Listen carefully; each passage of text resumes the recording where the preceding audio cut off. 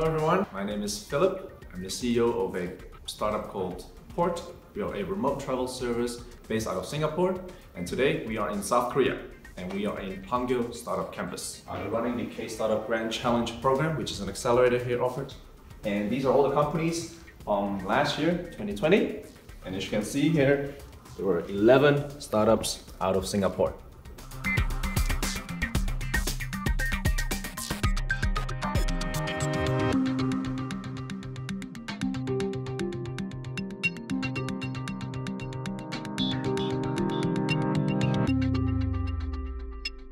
Today there are only two teams. This is also a Singaporean team called Tic Tac.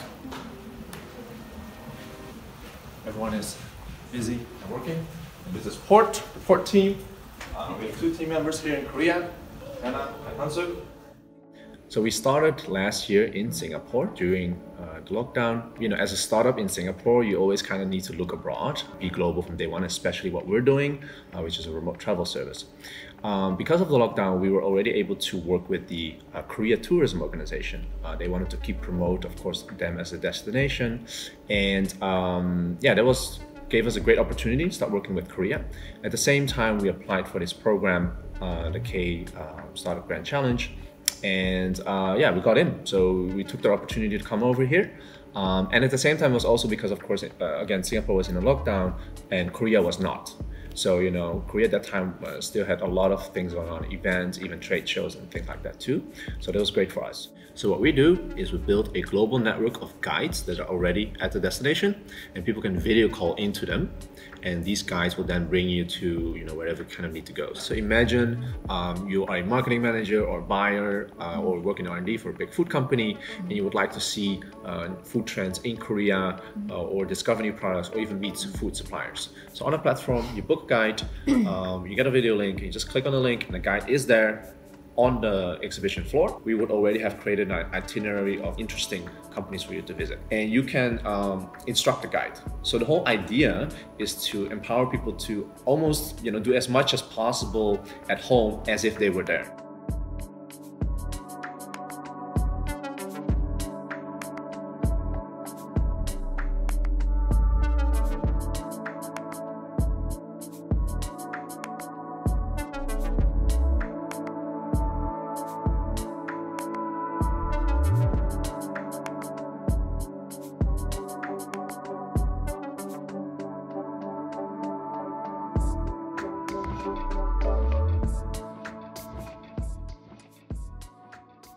A few challenges as a foreign startup here. One is, of course, the language and network.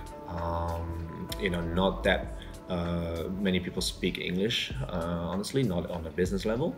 So you will need local resources. Luckily, the program that we're in helps with that a lot.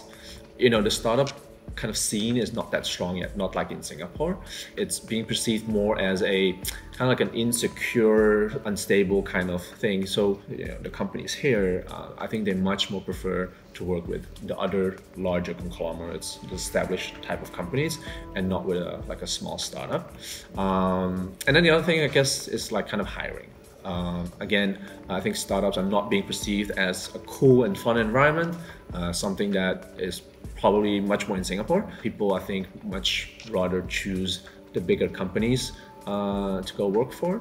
So yeah, we counter that with flexibility. We can offer them a much more flat environment where they can actually make an impact.